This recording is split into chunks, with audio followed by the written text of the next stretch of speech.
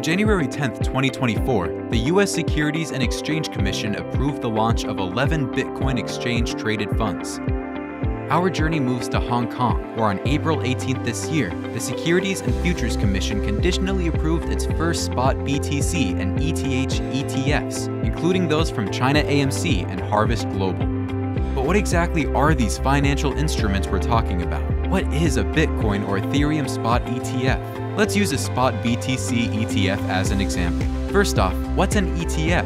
ETF stands for Exchange Traded Fund, which is like a basket that holds multiple assets and is traded on stock exchanges, such as stocks, bonds, or commodities. Now, if we replace assets with Bitcoin in the ETF basket, it gives us the Spot Bitcoin ETF. A Bitcoin Spot ETF is an exchange-traded fund that directly tracks the spot or current price of Bitcoin. Follow us for more information on Spot Crypto ETFs. See you in the next video.